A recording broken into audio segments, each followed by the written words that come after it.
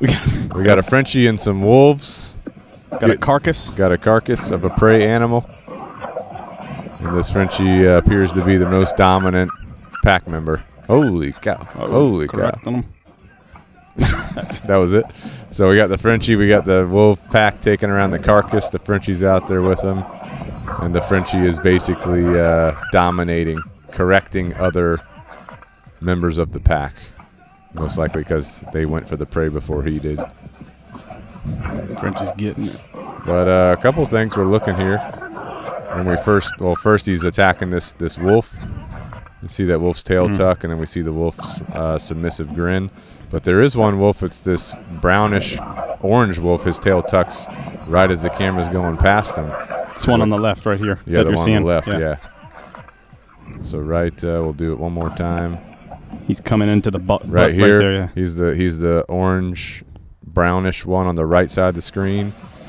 Right here, we see his tail start to tuck. Boom, so we're seeing that submissive. Also, we see his ears kind of tuck back a little bit. So he's going submissive, but he's still going for the prey. You got this guy up here. He looks kind of cute. He's got the cute face on him, but that submissive ears going back too.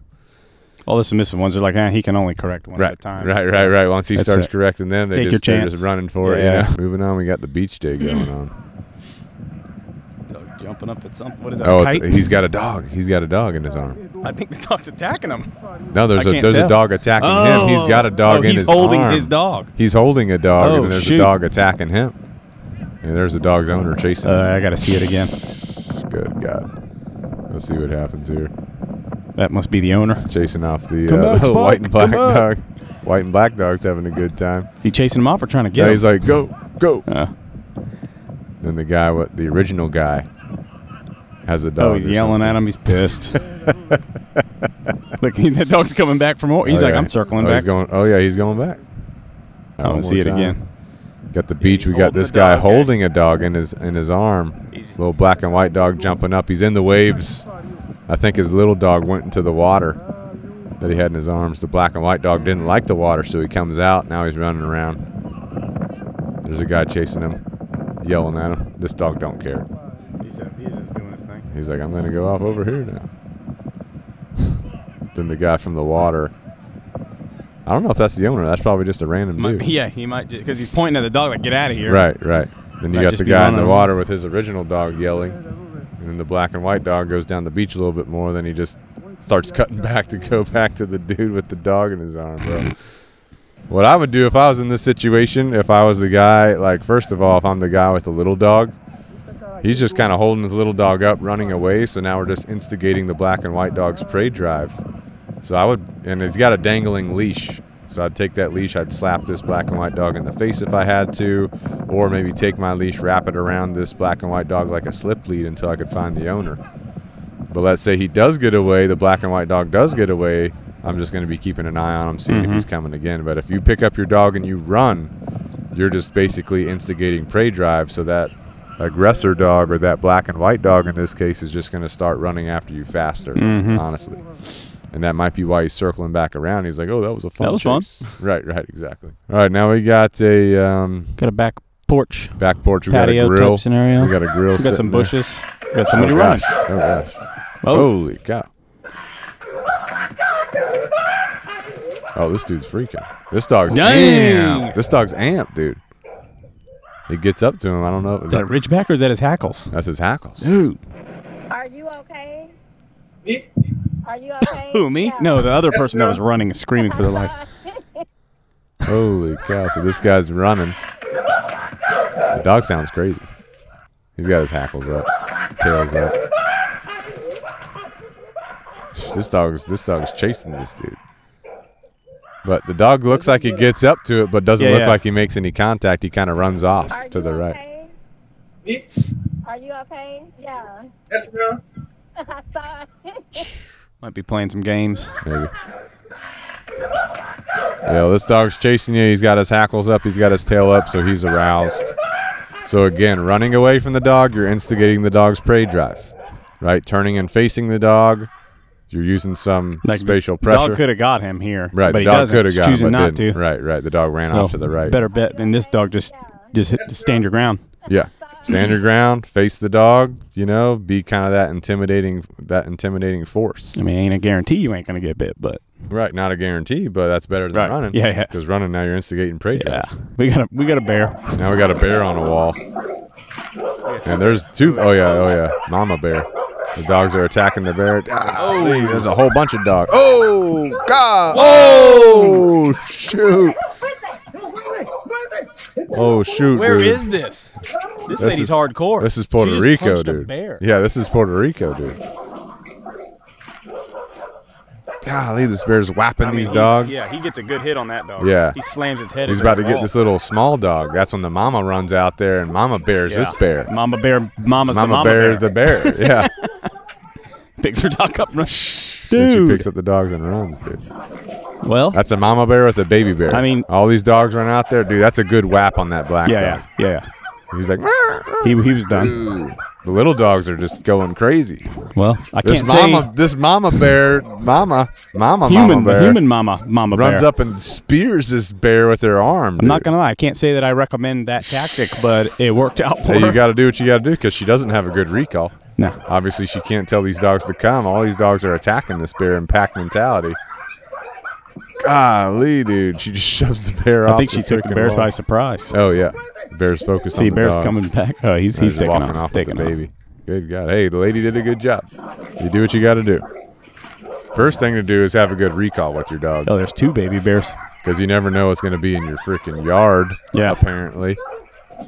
And then whenever it comes down to shit hits the fan, hey, do what you got to do. You know, shit hits the fan, what are you going to do? You going to take action or are you going to stand around?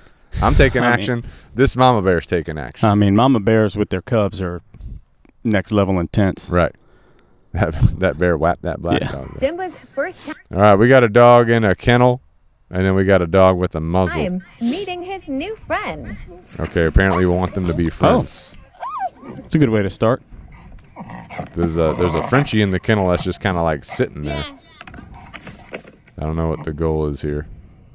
Oh, it's out of the kennel now. Okay, so what we're doing. Now we got him tied off to a tree. I'll just pause this real quick. So what we're doing is we got this bigger dog with a muzzle and a harness. We got the Frenchie that started off in the kennel. Bigger dog goes. I'm assuming the bigger dog has dog problems. Bigger dog goes up, pushes the kennel over. Frenchie just basically falls out. Frenchie's just waltzing around. This big dog pulling towards the Frenchie. The owner's letting it pull towards the Frenchie. There's lots of tension. We got the muzzle. We got the harness. We got the leash. Everything's tight. So tensions are high. Now it looks like the Frenchie's on a leash, and we have the bigger dog tied off to a tree or something. And we're trying to let them kind of like meet face to face. And the Frenchie, the big dog's got his tail up. Okay, so he's being dominant. Good boy. We're saying good boy when we're not being good boys. Simba.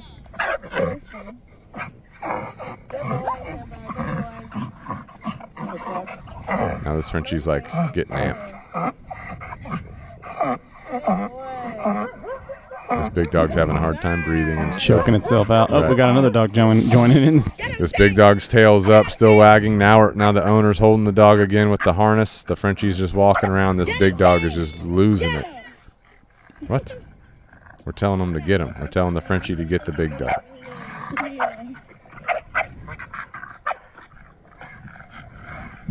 The little Frenchie, maybe some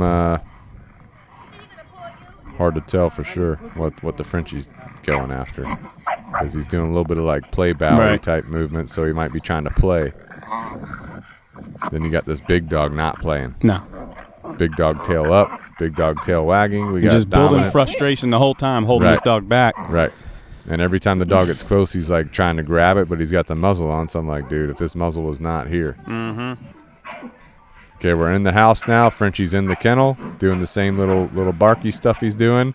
Big dog, still harness, still leash, still muzzle. Lots of tension, lots of arousal, lots of dominance. So just not a good situation overall, but not a good way to introduce dogs. I'll just say it's not how you introduce dogs. So whatever their goal was here to introduce the dogs, there's a lot of some different body signals going on. The big dog stays pretty consistent. He's got his leash on, harness on, tension the whole way. We got the muzzle, lots of tension. And what you would ideally do is, number one, this big dog should not even be doing this. We're letting it practice bad behavior. So you don't want to practice bad behavior. So whatever your dog practices is what it's going to keep doing. So get this big dog under control. Get some training on him. Teach him how to be submissive, because he's being dominant right now. He's being aroused. Teach him how to be submissive. And then whenever you want to introduce him to a dog, take lots of walks together. Not going to happen in one day. Take lots of walks until you can tell that they're both being neutral to each other. So this is building up that frustration. Let's just say this is a scenario you're going to bring this Frenchie into the home. They're going to live together. It's like you're not accounting for that. It's going to happen. That dogs, they're going to get access to each other, and that muzzle's not going to be on that big dog. Right. And you've got countless scenarios like this building up his frustration. And when he gets that window, like he possibly is going to do some major damage to this dog, if not kill it. You know? Yeah, the way that he's like biting through the muzzle at this dog. If he had a hold of that Frenchie, there'd be some major damage done. I mean, this is a long process right here. I wonder if there's like a follow-up video to see if they ended up getting them good to go with each other. Yeah, someone commented, "Girl, Simba doesn't need a brother. He needs a trainer ASAP." This isn't funny. I'm scared. Who's saying good boy? Yo, it's like why are you saying good boy? Right. The encouragement for the aggression is wild. Yeah, I mean, all these people are on the same page. Yeah. I don't, you know. Holy cow, dude. I'm just sitting here looking at this. All right, moving on. Introduce me to a dog trainer that can fix this, and I'll pay you whatever you want. Okay. Who's this guy? You put us in the comments. Good Lord. So we got a toy. Dog's got a toy on the couch, and he's guarding the toy. And the lady keeps saying things to him. Right? So we're just amping up the behavior because he really doesn't understand verbal language. We're kind of, oh, you like your new toy? You got a new toy? He's being super possessive. Not to mention, this has been reinforced how many times before we start to make a video about it. Oh, yeah, 100%. So if you look at this is kind of crazy. You see that blink? Blink, remember that definition terminology? Blinking. Blink, yeah. So the blink, that's submissive. The blink is a submissive body language. So this dog is actually confused. Dog's laying on the couch. He's not moving. He's stiff. He's rigid. Ears are slightly back. He is looking directly at the lady for the most part. Keeps teeth showing and licking the muzzle, which is he's trying to pacify, which means he doesn't want conflict. Trying to say, like, keep away. I don't want conflict. Keeps licking the lips. Keeps showing the teeth. Ears are back.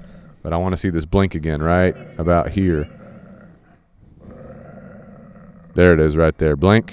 So, again, another sign of the submission. This dog doesn't want a conflict. This dog is confused. This dog is saying, hey, I'm being submissive. I'm being submissive. I don't want conflict. Trying to pacify the owner. Now, what happens when the owner continues to press this dog? One of two things happen. One, the dog flights where it moves away. But now the dog is tied to the item, the resource. Number two, the dog fights. So then the dog shows aggression toward the person that's kind of moving toward them, which is the owner. So you got one or two options that are going to happen. My guesstimate would be this dog would fight. Well, and the more you do that, the more that those submissive signals are ignored. Right. You know what I'm saying? The quicker that dog goes to fight and learns that it works. Because what are you going to do? Everybody's going to back away from that. Oh, crap. And they get bit or whatever. Right. That dog learns that strategy works for him. You're going to keep doing. I mean, at the end of the day, that's not the big part that needs. That's the easy part to fix. It's the person holding the camera that really needs the fixing, in my opinion. But yeah. Well, if this is happening to you, we'll fix the problem. Yeah. If this is bring him on over here. We'll fix your dog and we'll fix you. But what's happening? What I would do here, my dog, hey, go spot. Yeah. Come. Yeah. Heel. Yeah. You know, I'd be giving some type of command to redirect the dog. And then there's a deeper structure, right? That's going to go like, hey, you're not going to get this ball's not going. You're not going to be on the couch. You're not going to get access to this ball. Right. You're going to be on a leash with me if we're walking from point A to point B. We got some other things to work on. You know what I'm saying? We work on our relationship. Boom. If we can get our relationship good to go, then you can have the ball again. Boom. You know what I'm saying? Let's read some of these comments. This is what happened. This is a comment. This is what happens when you don't discipline your dogs from an early age and treat them like human children. Good comment. Any trainer that handles resource guarding should be able to handle this. Yeah, pretty standard across the board. Should be able to be fixed. Oh, that. He can keep the toy. Hell no. How are you not scared? I love dogs. They're my most favorite animal, but I will not have a dog I'm afraid of. My dog did this. She didn't get any more toys. Okay. No toy and couch allowed. Okay, good. Okay. He doesn't get that toy anymore. Okay, nice. As a dog trainer, this is what someone said. As a dog trainer, please do a vet check to make sure there's nothing physically wrong. Then hire behaviorists to work on resource guarding. I actually would flip that. Heart emoji. I would go training route. Right. Training. Before, like, you could could have a vet check him out too, but the training that's is not a medical going to happen either Most way. likely, that is not a medical thing. Oh, for sure. 99%. Yeah. All right, we got this next video. We got, it looks like a truck full of hay. Got some hay bales. Whoa. Oh, yeah, we got the strap. We got this collie. They're trying to tie down the hay bales or something. Yeah. Oh, he's looks tying. like he's helping it, dude. He's tying down the hay bales. He's tying down the hay bales. Oh, no, he's playing tug of war. He's playing tug of war. He's keeping it tight so he can latch it in. I know. He runs over for something else. Get the next one. Oh, yeah. He's helping. He is. Oh, yeah, he grabs it. That's a farm dog pulls right there. dude.